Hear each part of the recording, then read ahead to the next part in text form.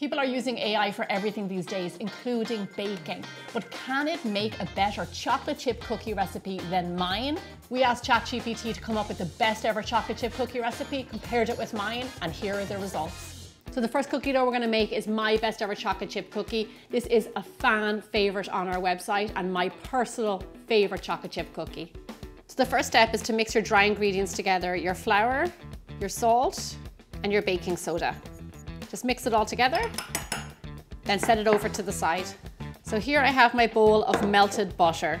Now into this, I'm going to add in white sugar and dark brown sugar, and then give these a really good whisk for around a minute. You want to whisk it until it almost emulsifies and gets nice and smooth.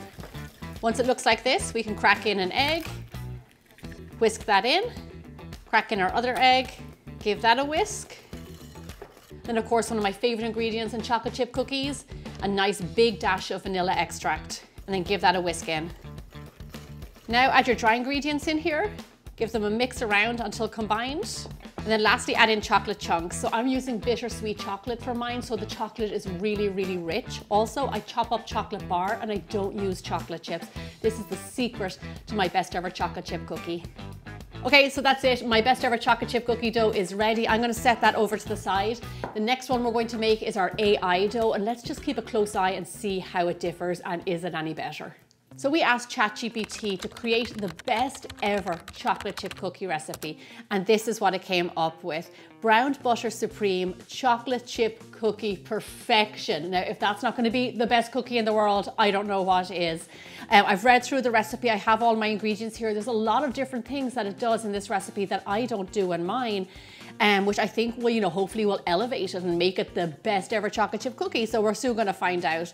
So I'm just going to start out by doing the first few steps. So the first thing we're going to do is mix together our dry ingredients. Here I have my plain all-purpose flour, and into this I'm going to add in bread flour. So truth be known, I did have to Google, why do you use bread flour in a cookie? I've only seen this once before in a restaurant that I worked in San Francisco, and I never knew why.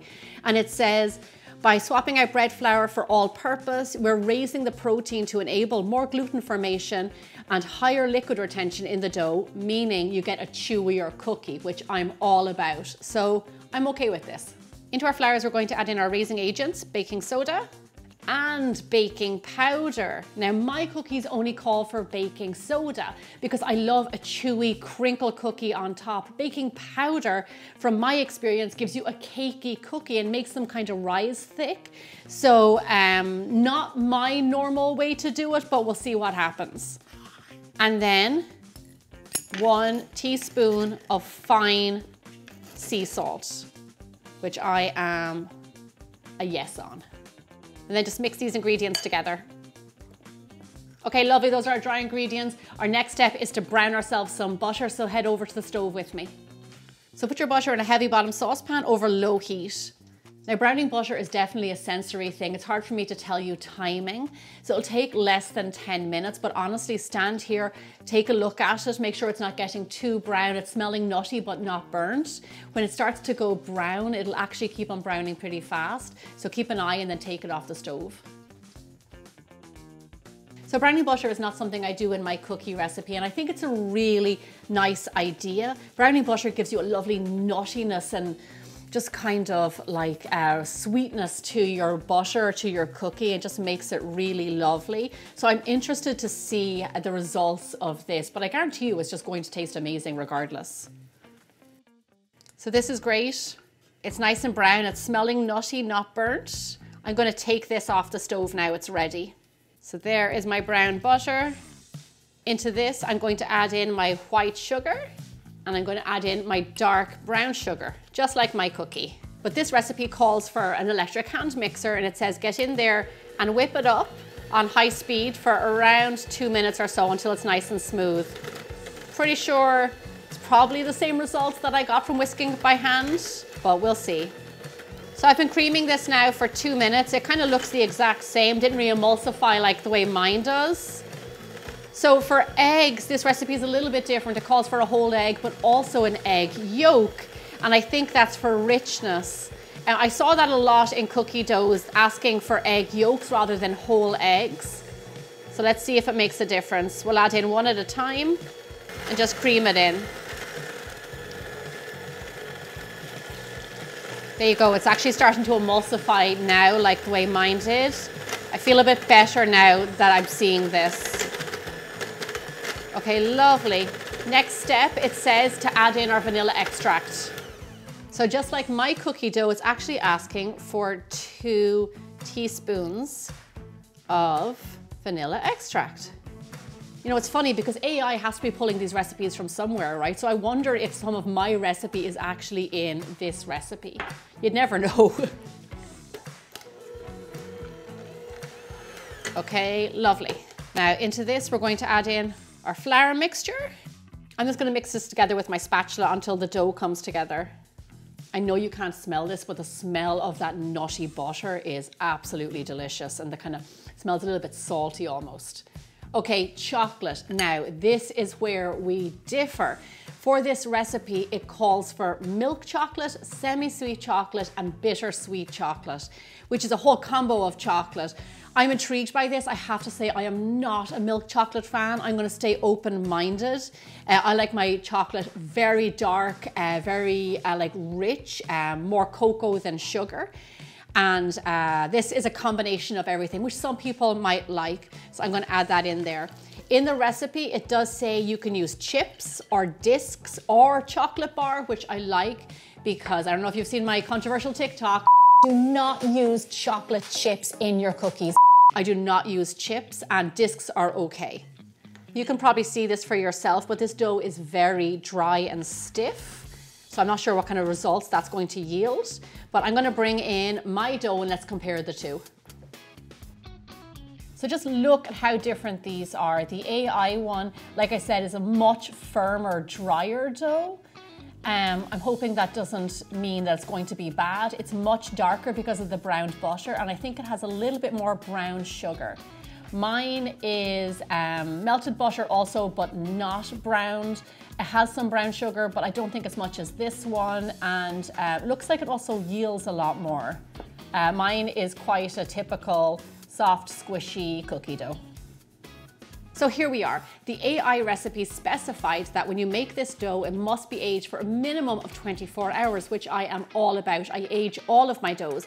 So to give everybody a fighting chance, I made my dough in advance also and aged it for 24 hours. So these doughs are at the exact same stage. The one thing that the AI dough said was sprinkle a little bit of sea salt on the top before they get baked. I think that's a nice touch. I don't do that on my cookies. We're gonna do it here. Okay, awesome. Now there's nothing left for us to do but to get them into the oven. So bake my cookies off at 375 degrees Fahrenheit for around 14 minutes. This gives you a lovely crackly cookie. So to bake the AI cookie, your guess is as good as mine because they didn't give a temperature in the recipe. However, I am an expert and I say bake your cookie at 375 degrees Fahrenheit, 190 degrees Celsius for roughly 12 to 14 minutes. So here we are, the moment of truth. Both trays are out of the oven. Let's get in here and take a look at the results.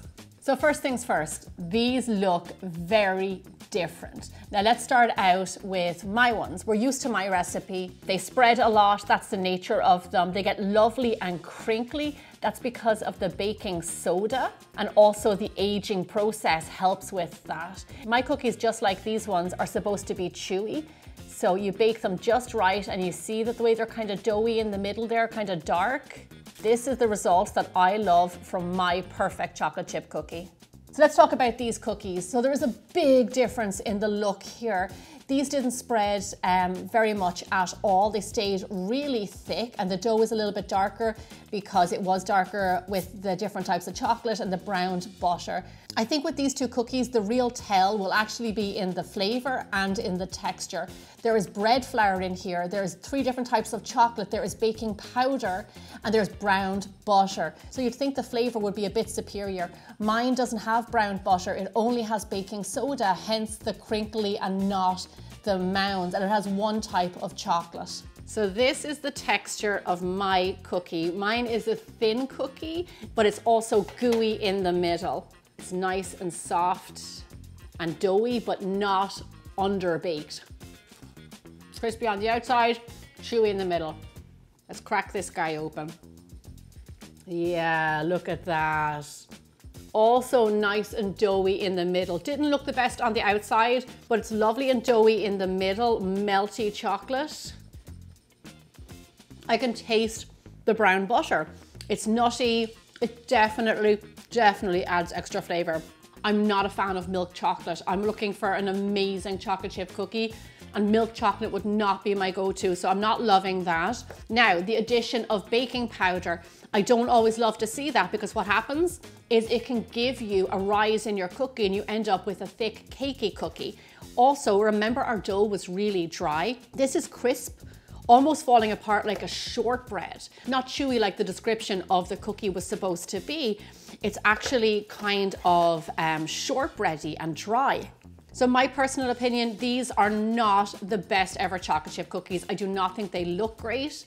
I think the texture is a bit too dry, but the flavor is good. I would give it a 4 out of 5 for flavor because of the browned butter, the salt, the vanilla, but not for that milk chocolate. Ugh. All in all, I would say ChatGPT had the right idea, but what they're missing again is that human element, that touch to know what's right and wrong in baking. I'm gonna stick to my chocolate chip cookie. Stick around here to check out lots more awesome baking recipes, and I'll see you again really soon.